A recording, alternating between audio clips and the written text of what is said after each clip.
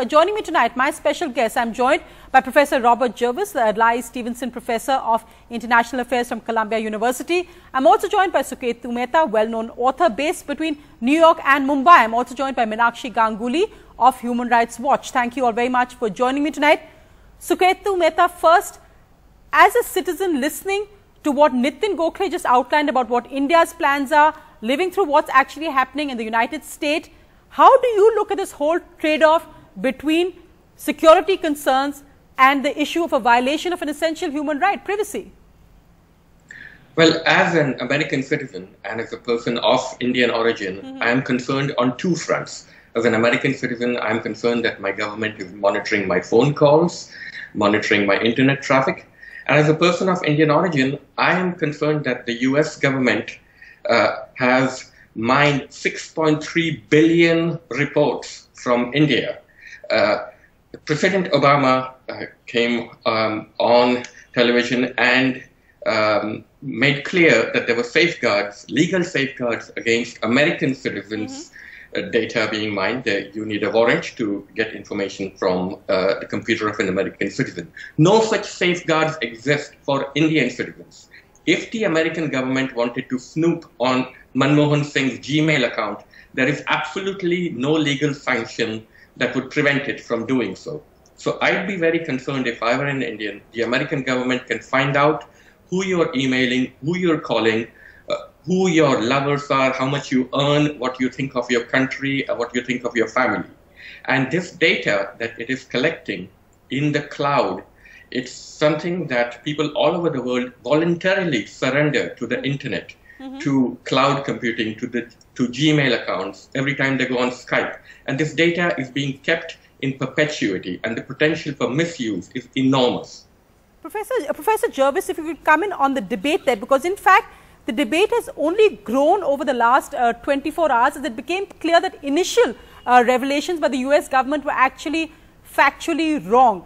Some of the worries being raised now, and we've seen a US congressman come out and make that point, that they were not really kept in the loop. President Obama said that this is something which there is some political consensus on. He's willing to debate it with any member of Congress. But it's clear that there were initial cover-ups by the government and increased worry over how this surveillance is actually cleared.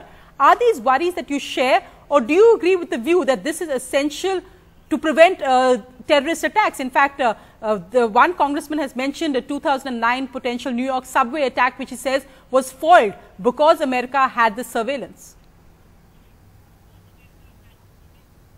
Well, at this point, unfortunately, it's very hard to tell. The example that the congressman gave and that I think DNI Director Clapper gave doesn't make a lot of sense. What they've described does not require a lot of data mining, and it isn't clear really that the evidence came from the programs they're talking about. The essential problem is, yes, there are legitimate security concerns. I suspect these programs do yield valuable information, but they raise very troubling issues of privacy and civil liberties. But the irony is, we as the citizens, and even most members of Congress, can't intelligently debate what's being done unless we're told more about what is being done. And the administration, of course, says, well, we can't tell you, because if we tell you, then the terrorists will be able to hide the information. There's something to the administration's argument, but I think it is really exaggerated. My guess, and I admit I don't know many terrorists personally, but my guess is that any of them who are competent assume that their communications are being monitored as much as the U.S. can. And so I think it would be safe to reveal more about the kind of data we're gathering, not all the details, but the kind, so we can have an informed debate about the trade-off between security and privacy.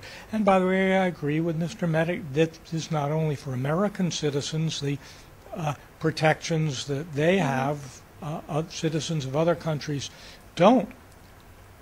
In fact, I want to bring in Meenakshi Ganguly specifically on that point, because the whole kind of disregard, as it were, for the rest of the world in the US defense and President Obama's defense Do you think that's really frightening? Because also the point others are making is that other governments may well pick up from what the US is actually doing. We've heard Nitin Gokhale just outline what the Indian plans are for their cybersecurity network, and we hear the same assurances, but in practice it may be very, very different.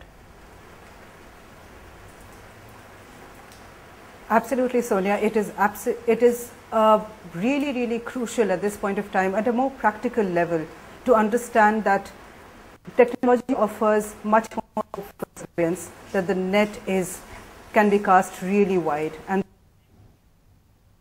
your privacy.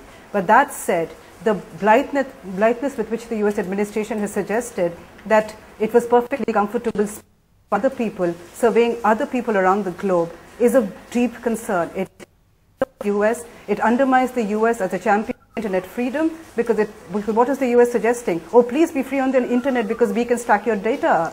It is shocking all around. And most of all, it does send completely about privacy and the freedom of expression.